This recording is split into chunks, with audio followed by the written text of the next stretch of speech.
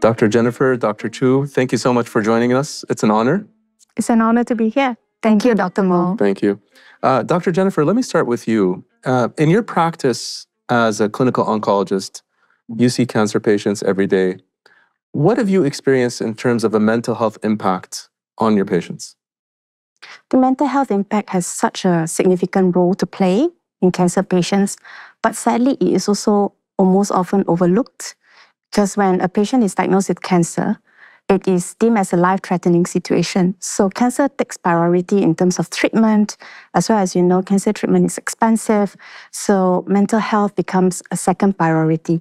But this should change because we know that if we take care of patients in terms of their mental health alongside their cancer treatment, this can improve their treatment outcome. When you first tell a patient that they've been diagnosed with cancer, what sort of reactions do you see in clinic? So I think this is the toughest thing they've ever done. And even after many years of being an oncologist, I think the toughest part about being an oncologist is breaking the news to a patient. And often they come in with their family members and you can see fear on their face as well. Because there's a lot of things that, you know, when someone is diagnosed with cancer, it's as if the whole ecosystem changed. It comes to a halt, standstill. So I think as a physician, the best thing we can do to our patient is to be kind, is to actually allow them time to accept and digest the diagnosis. And everyone copes differently. Right. Yeah. And we have to remember medicine is an art as much as it's a science. Exactly. We're not just treating the clinical part, but I think the mental part is as important. The whole human being.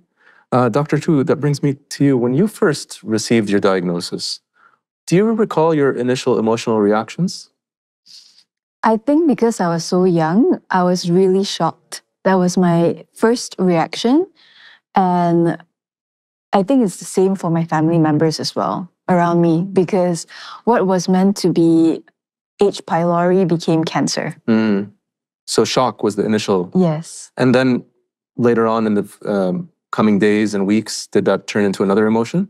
I think for me, because I had a PhD in psychology, I knew that I shouldn't be depressed. So it was from shock to like getting to know the determination to fight this. So it's from like 0 to 10.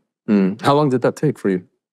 I didn't have much time, so it took me 7 days. Wow. Of course, in that 7 days, I was crying before I was like fully diagnosed 100% with cancer, waiting for the biopsy results. And you're just in this limbo in those days? Yeah, I was just crying every day. It wasn't like sad crying, it was shock crying. Yeah. You know, that brings me to people around a patient, so families. Dr. Jennifer, what impact does a diagnosis with cancer have on the mental health of the family system? Significant, I would say. So we always focus on the patient, but actually we also need to look at the caretaker because it takes a lot of mental, physical toll on them, as well as financial stress. So all this comes in, and because we know caretaker plays the pillar of support for the patient. Right. So it's important as well as a physician, when they come along with the patient for treatment, we include them as well in the decision-making.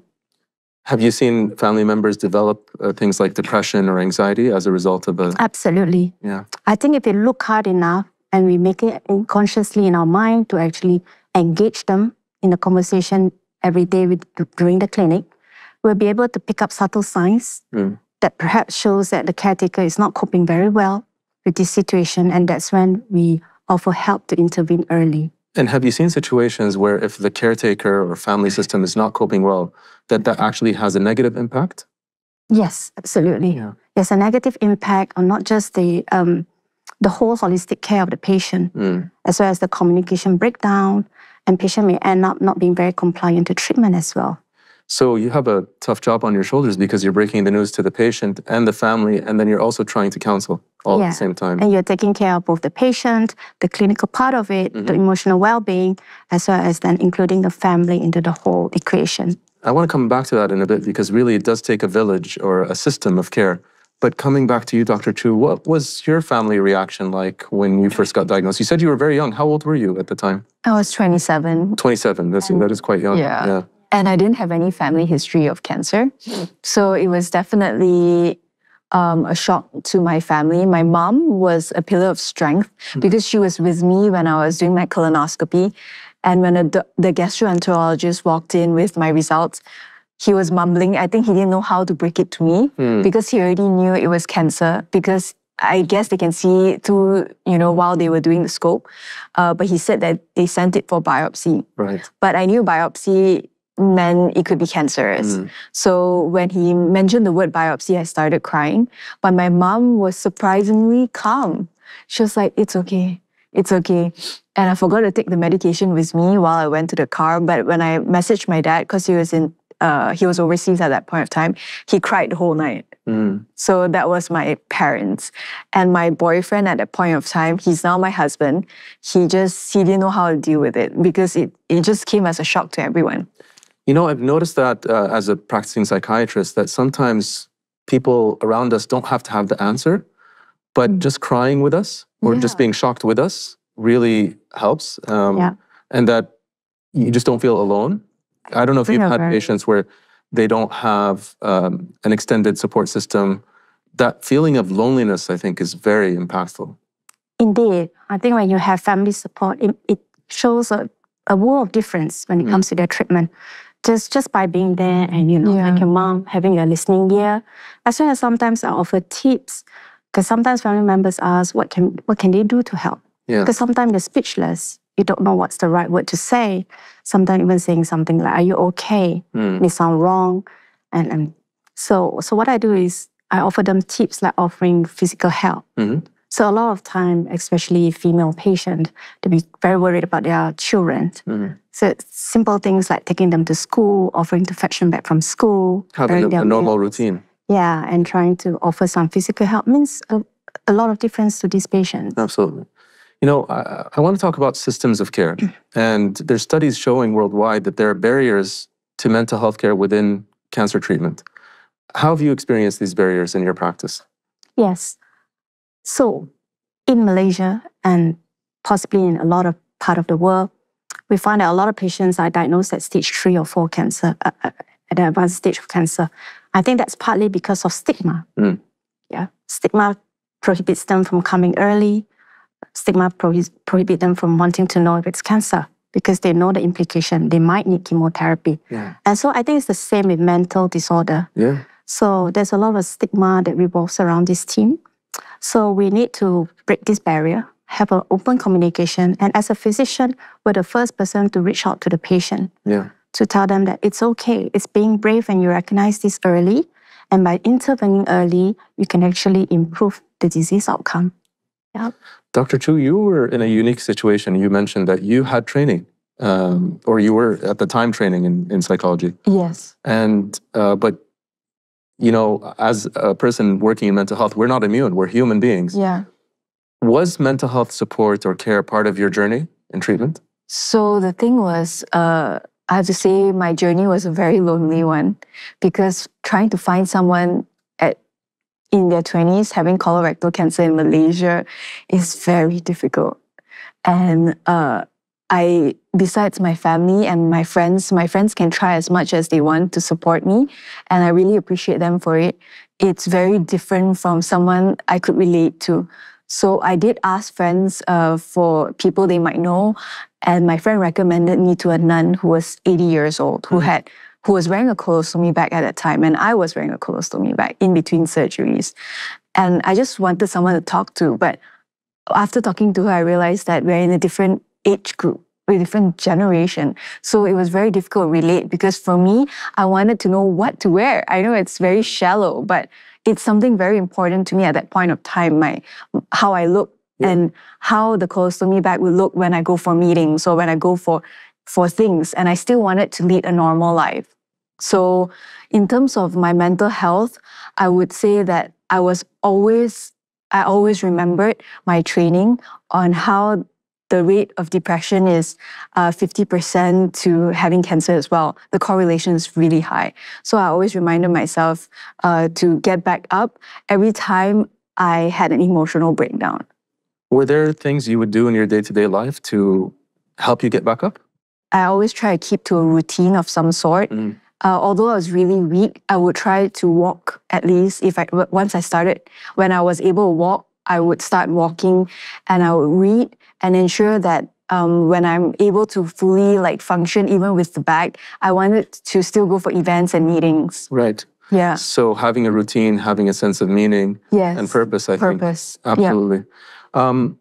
We talked about stigma earlier and how cancer stigma correlates with mental health stigma. Staying with you, Dr. Choo, we talked about this earlier.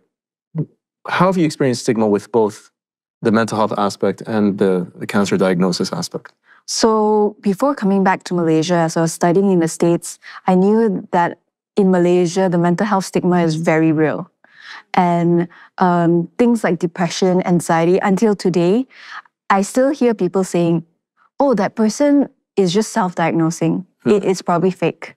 When a lot of people we know, for example, they say they have depression or they have anxiety, then a lot of others would question, but how do they know they have anxiety? So that's the mental health part. Hi, my name is Ann Wilson. I am the head of Public Affairs and Strategic Partnerships for Viatris. My role is to lead our partnerships with outside organizations like patient advocacy groups. We have a really wide portfolio, and that means that we get to touch patients across various parts of their disease journey. At Viatris, we understand that when a patient is navigating a disease like cancer or MS, they are navigating so many other issues in their lives beyond just taking a medicine.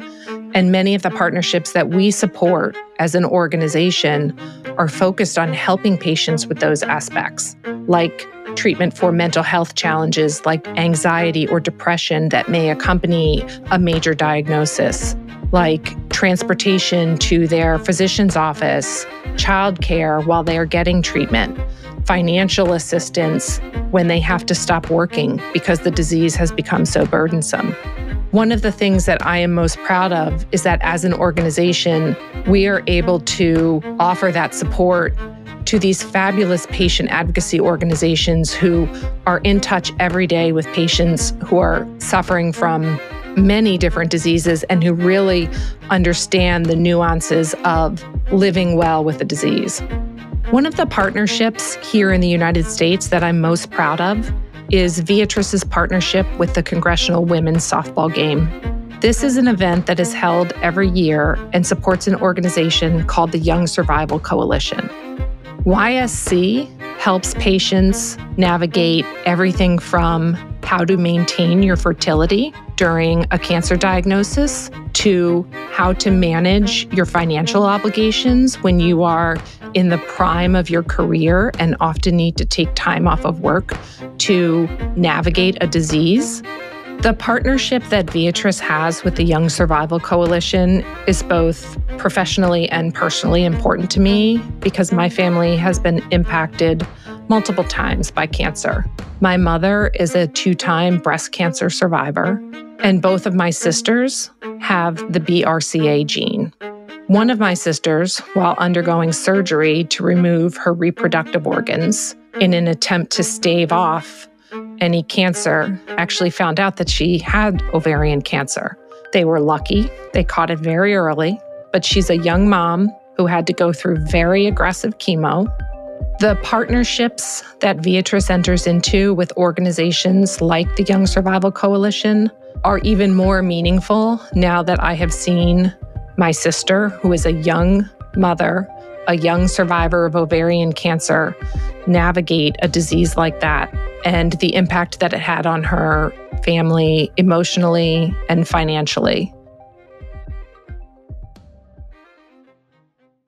I want to come back to the advocacy in a bit, but coming back to you, Dr. Jennifer, when a person has a mental health aspect to their cancer care that's severe enough to warrant intervention, talk therapy or medication, is that something you initiate? Is that something you have a team member initiate?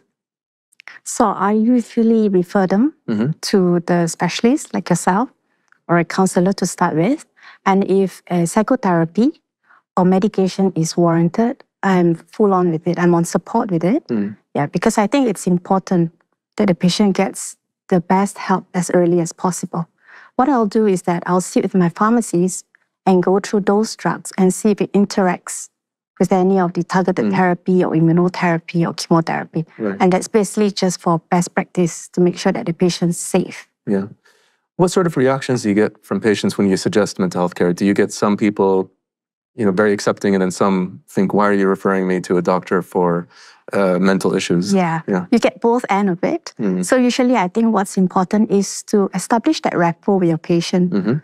So my patient treats me like a friend. Right. So once you have break that barrier of communication, they're more willing to accept whatever recommendation because they know that you have their best interest at heart. Yeah. So when I start seeing that they can't cope well, there are subtle things, or family members offers history, like they're very short at family members, they're a little bit more withdrawn, because we must know that some symptoms may be overlapping with symptoms of their cancer treatment. Right.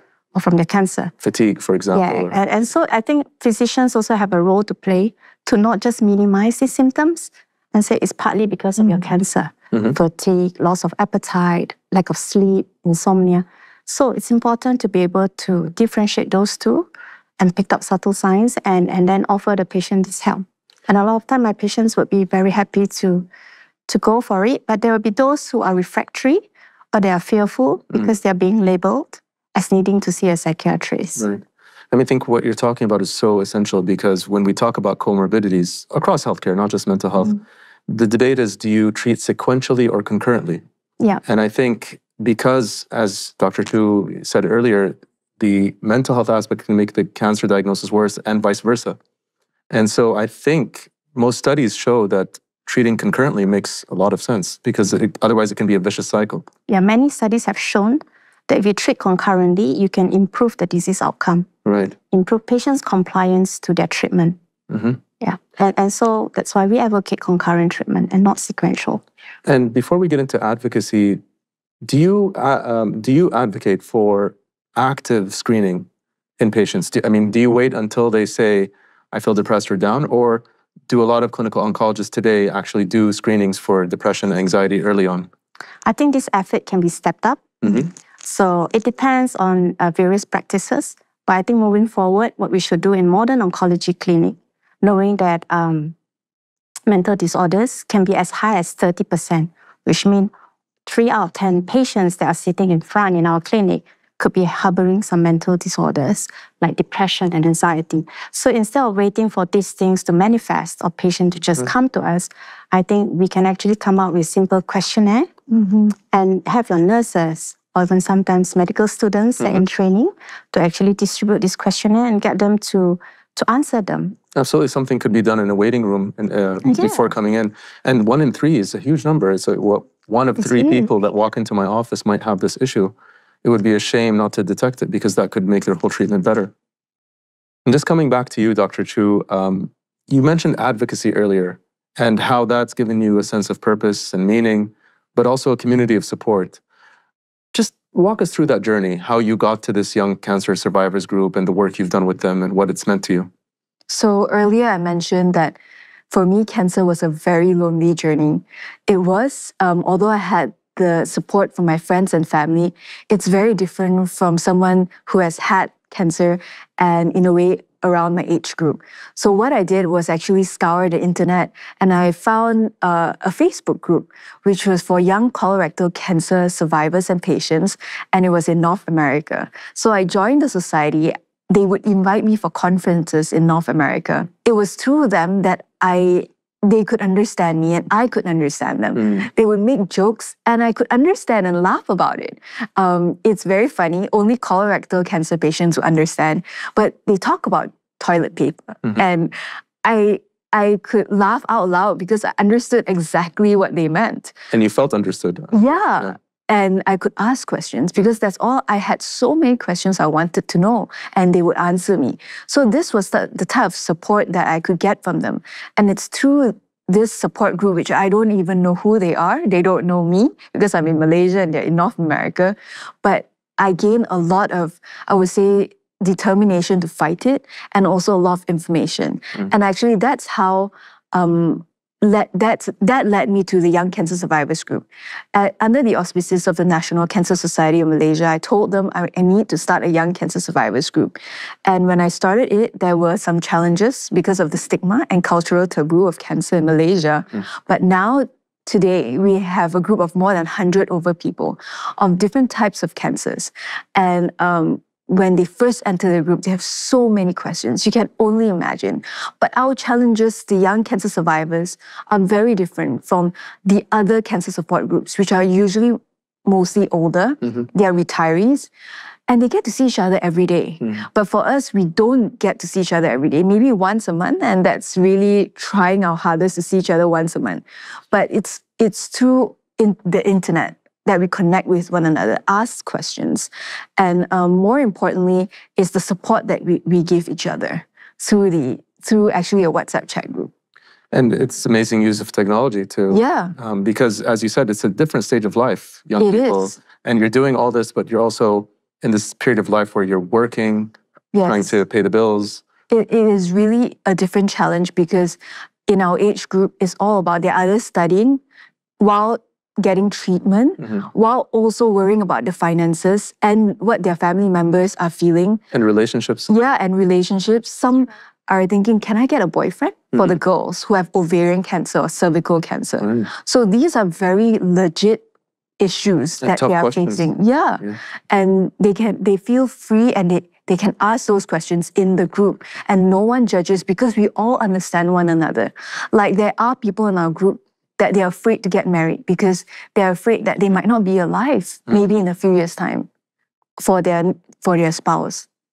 And really, if you're not speaking to someone who's been through it, who can you ask that question to? Really, no one. No one. No one would get it, other than maybe a healthcare team who's seen this a lot. But no one's experienced it unless they've been through it. And, No.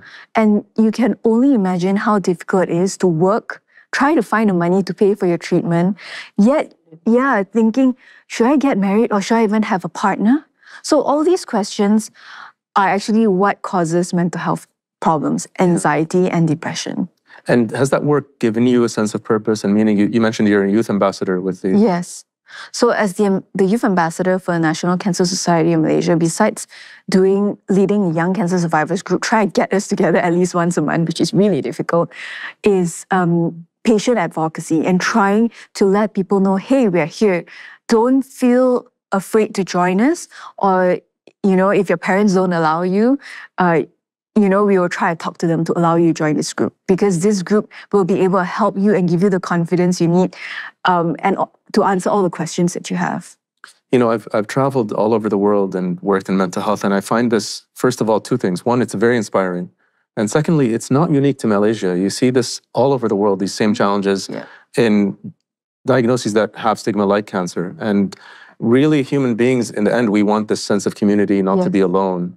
And for patients to create that with the support of the healthcare team. I want to get your final thoughts for our listeners. Coming back to you, Dr. Jennifer, what's your advice to cancer patients that are going through a tremendous emotional, mental health impact, maybe to the degree of being diagnosed with depression or anxiety? What's your message to them? That you're not alone. We know that it's tough to have to deal with the cancer. The diagnosis itself, as well as the treatment journey, is not easy. So you're brave. Come up, step up, and just, seek for help early and speak to your oncologist about it. Do not be embarrassed. And there's so much help these days. And just like Nisi has gone through, so go for a support group. I think the best kind of support that you can get are from the survivors group. Because they can understand each other better. Absolutely. And I'm sure you've worked with some of these groups or maybe and I have my young patients who is also undergoing the group. And they've done tremendously well. And I'm very proud of what Dr. Choo has done for the country as well, the young survivor. Dr. Choo, any final messages to our listeners or viewers? I think earlier, echoing your thoughts, a cancer diagnosis is very difficult. Like for Dr. Jennifer mentioned, her job is a really difficult one to break the news. So for those of you who have just been diagnosed with cancer, know that you're not alone. If you're a young cancer patient, do join us, the Young Cancer Survivors Group from the National Cancer Society of Malaysia. We're able to help you, give you the support that you need. and answer all the questions that you have. And I'm sure there are tons of questions. We even answer questions like, what supplements should I take? Which is very common in Malaysia. Or what food? Yeah, what food should I eat? Yeah. Well, I can tell you from my visit to Malaysia that the food is fantastic here. But to echo what you're saying, what's happening in Malaysia is happening all over the world. I think wherever our viewer or listener is from, they can find a local society to help them. And that's, if you can't find one, what you did was very resourceful. You reached out to North American societies, and then you built something. And there's nothing stopping anyone listening to do the same. Yes, I learned a lot from them, and I kind of took the best practices there and applied it here. Well, thank you both so much. It's been an honor. I've been inspired, and I'm sure our listeners and viewers feel the same. Thank you for your time. Thank you for all the tremendous work you're doing, and it's been a pleasure. Thank you, Dr. Mo. Thank you so much, Dr. Mo and Dr. Jennifer.